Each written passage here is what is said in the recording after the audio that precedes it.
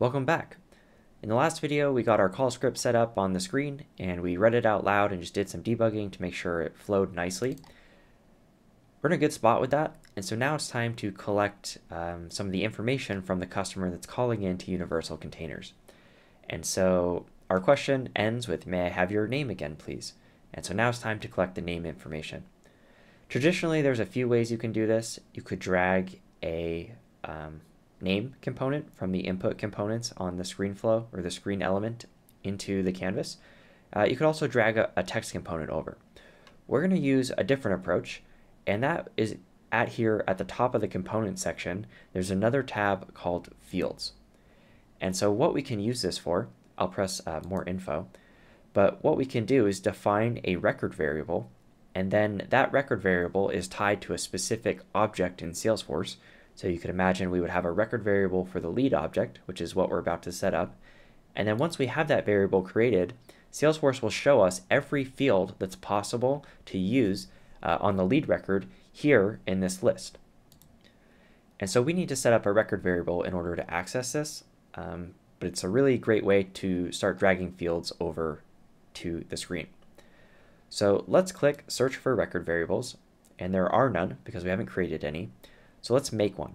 I'm going to press New Resource, and this gives us the ability to just immediately create a record variable.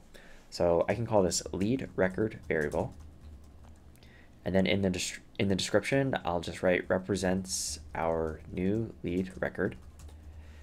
And you may not realize it, but you are familiar with record variables inside of a Salesforce flow, and you've gotten experience with these in the course by using the get elements.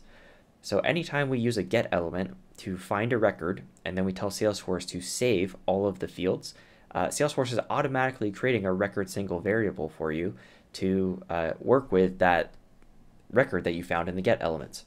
And so anytime in the Flow Builder course where you have used the get element and then clicked on the get element and then picked one of the fields to either manually set that field or use that field in a formula or update another record based on that field, that's all been using record variables.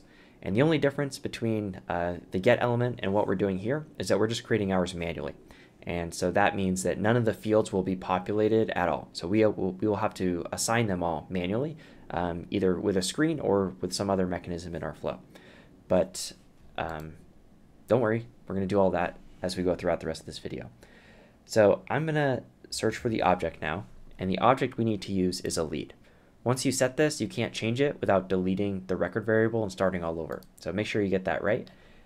And that's really all we need to do, is we have our lead record variable. This is going to represent our new lead record. The data type is the record. And so you can see there's multiple data types here. Just make sure it's the record type. And the object will be lead. So I'm going to press done. And as soon as our record variable is created here, we can then use it. And Salesforce is basically saying, oh, this is a lead record variable. Okay, here are all the lead fields that we could potentially populate for you.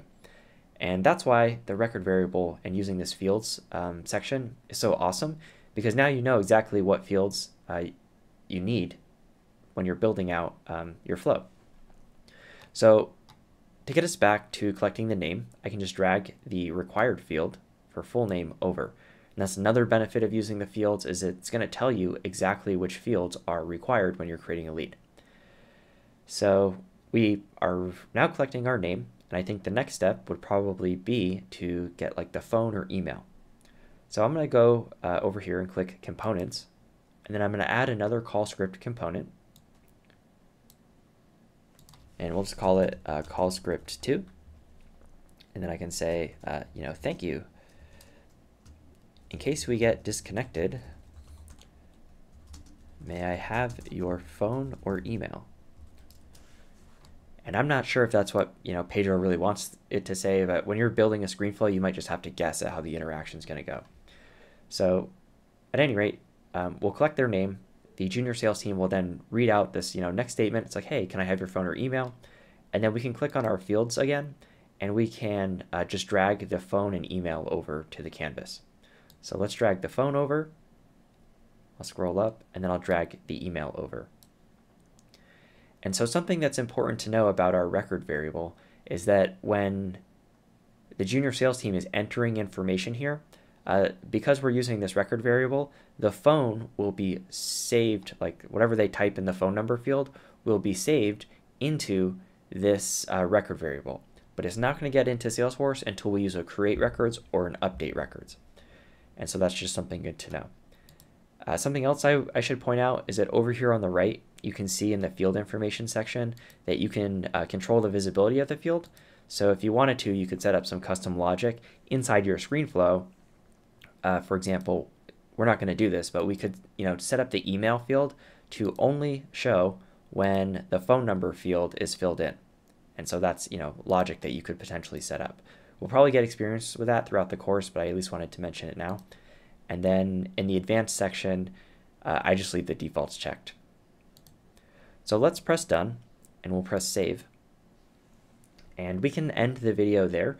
And in the next video, we'll take these input, like the name, phone, and email, and we'll try to create a lead record inside Salesforce.